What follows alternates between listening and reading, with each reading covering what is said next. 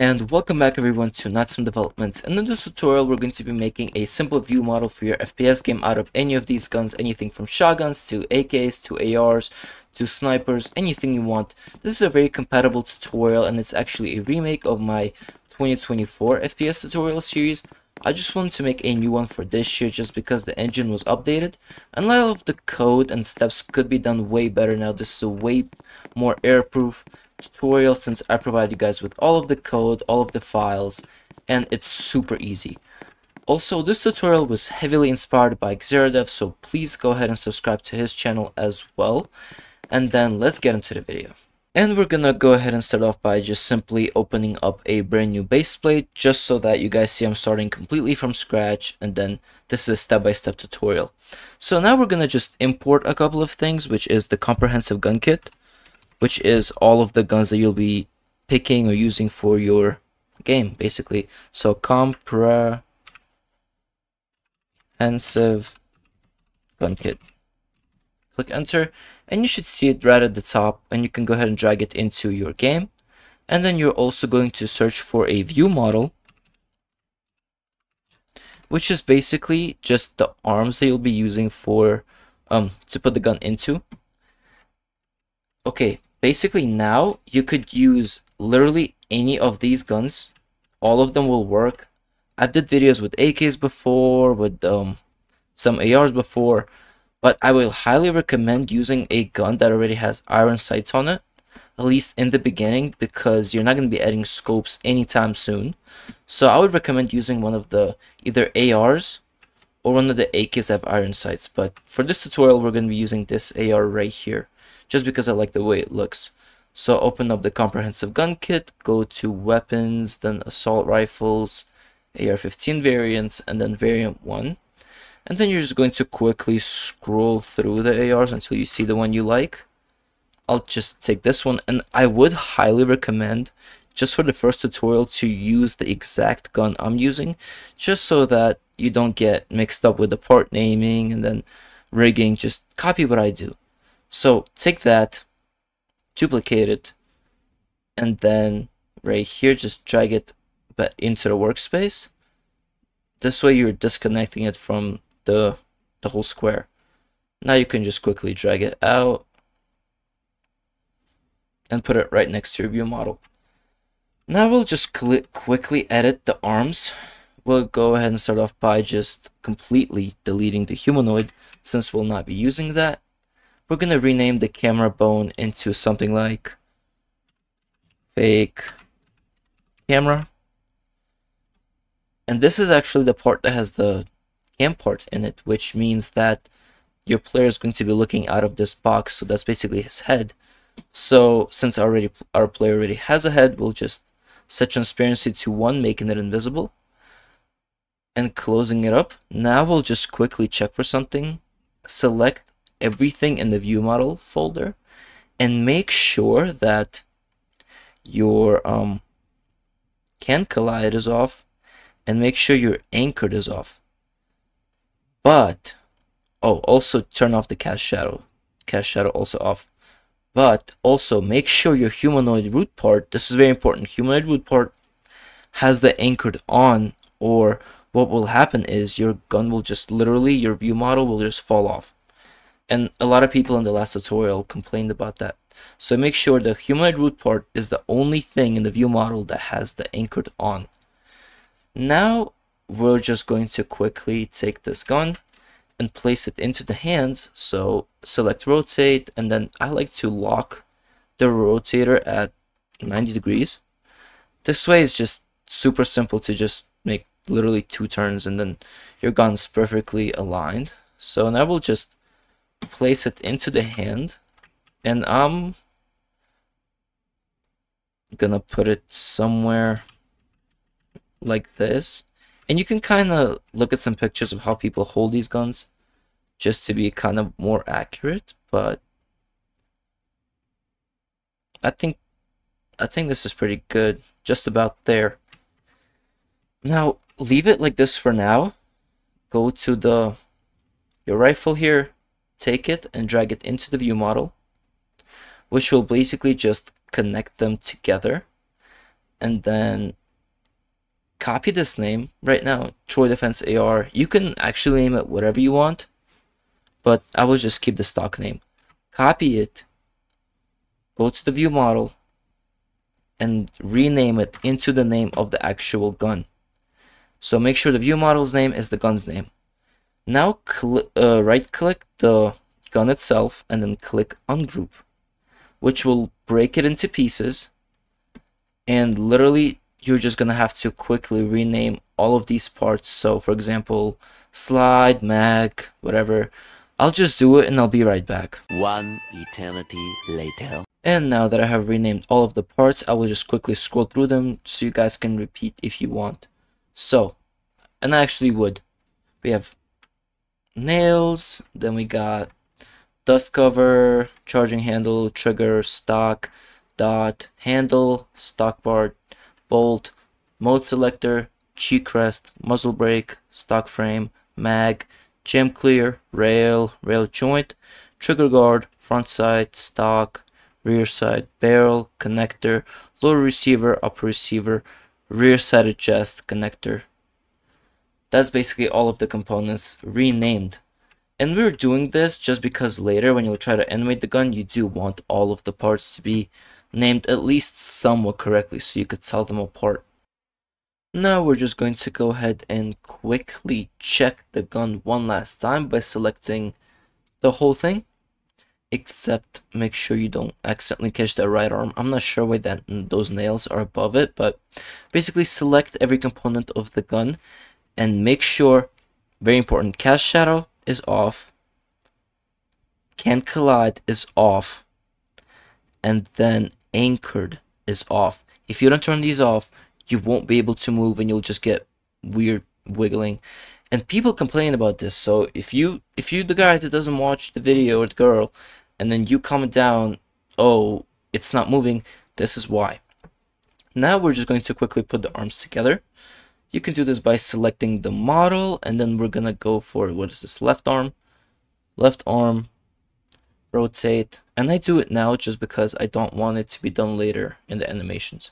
Turn off the rotate thing, locker, and then just set it to where you think the gun would be held. So I kind of like to put it right here.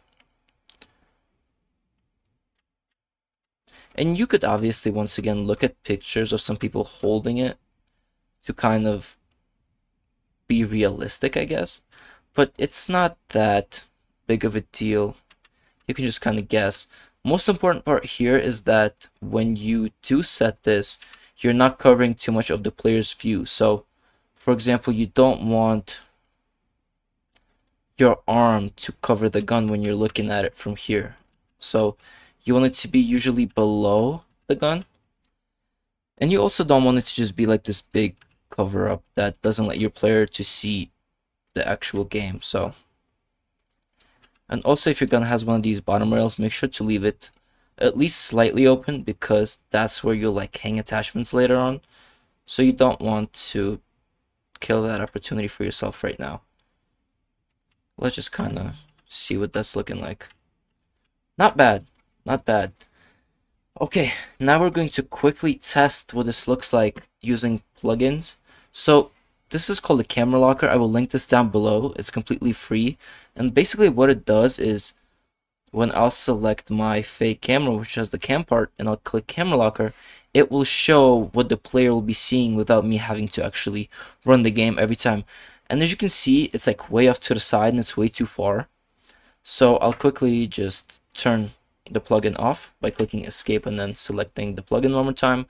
And then in the view model, I will select everything that is not fake camera or the humanoid root part. So the left arm, the gun, everything.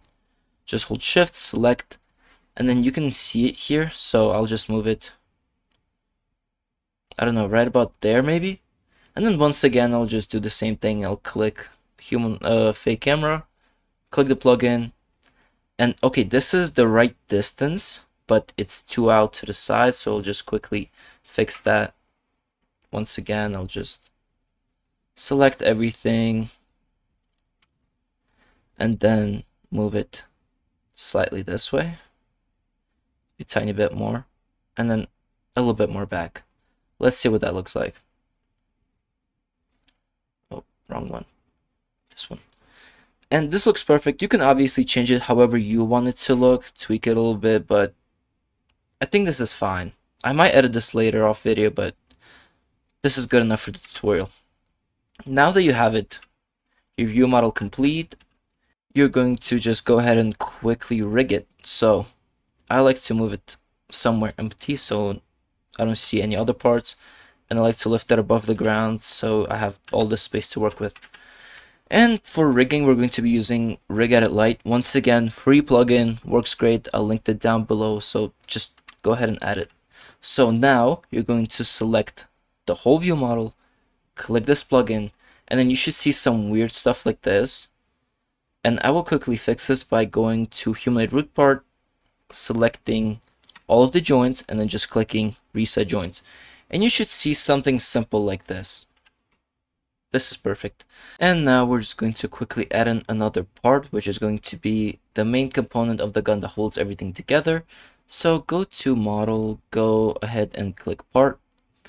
And I'm going to set the part size to something like 0.1 by 0.1 by 0.1. Right? Now we're going to quickly set the transparency to 1. Because I want it to be invisible, and then I also want to make sure that Can Collide is off, Anchored is off, and then the cast shadow is off as well. Now we're going to just quickly take this part that we just made, quickly rename it to something, well, actually exactly main, make sure it's called main, exactly how I have it here.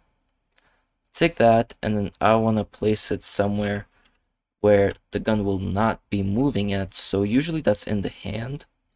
So I'll put it like somewhere here, right? Kind of in the handle, out of the view. Now take the main and put it into the view model. So toy defense gun, whatever, right? We have it in here. Now we're going to go to select the view model, go back to plugins, Rig Edit Lite once again, zoom out, and then take the humanoid root part, hold control on your keyboard, go down to where you see that main, so that should be right here, and then you're going to create a joint which will just connect those two together. Now we're going to work on main. Take the main and hold control on your keyboard, and once again select everything that you will not be animating, everything that's not involved in reload, recoil, everything that's just welded and it will not be moving. So main, hold control on your keyboard. So we have cheek rest, mode select, stock part, handle, dot, stick, trigger, dust cover, nails,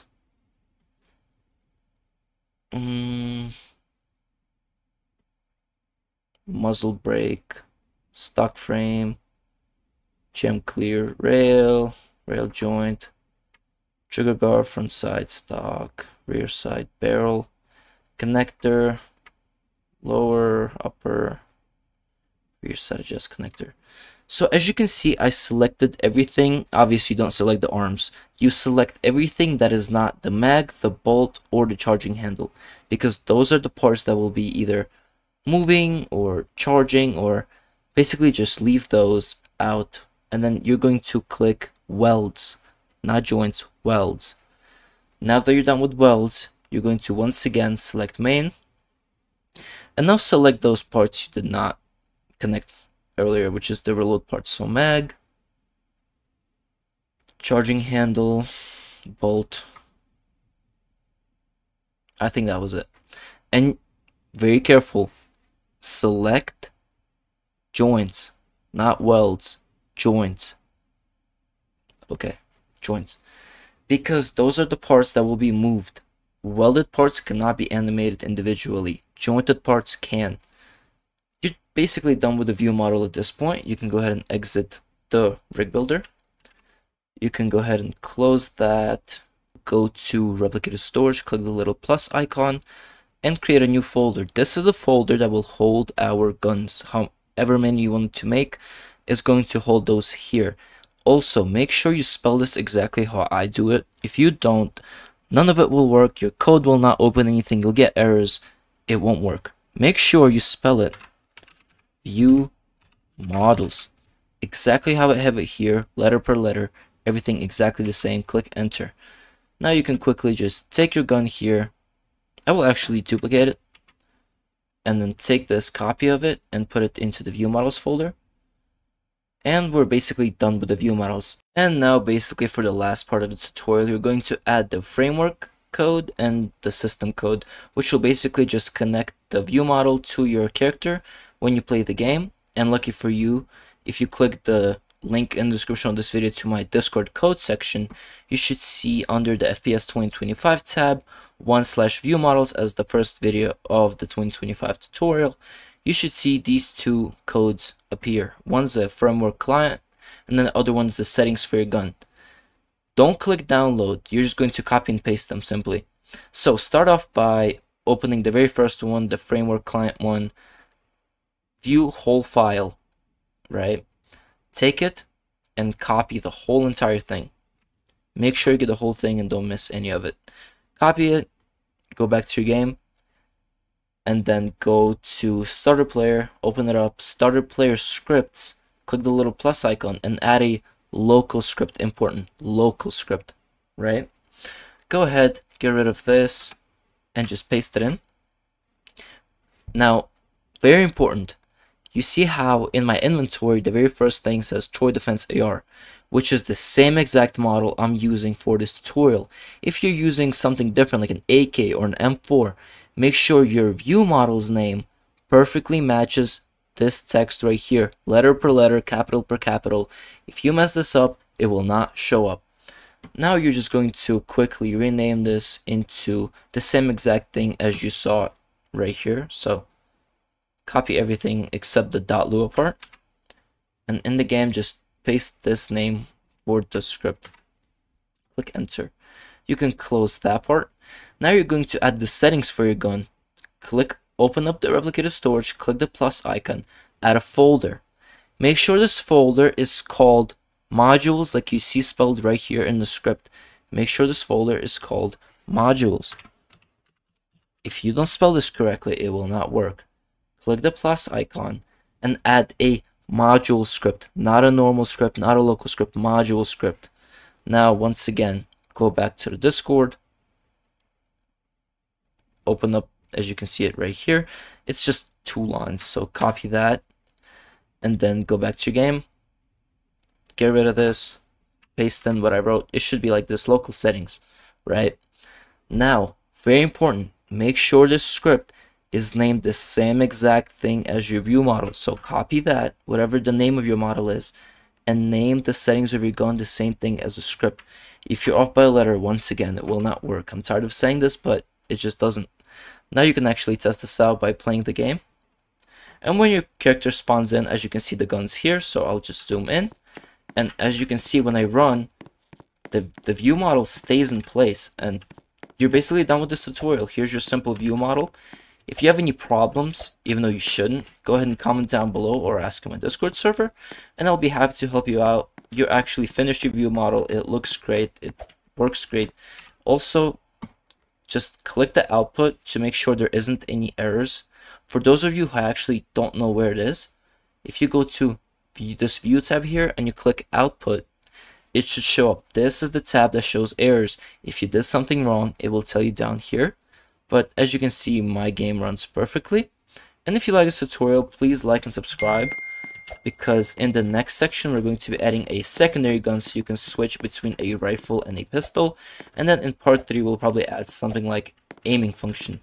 So hope you enjoyed this video, and I'll go ahead and see you in the next one.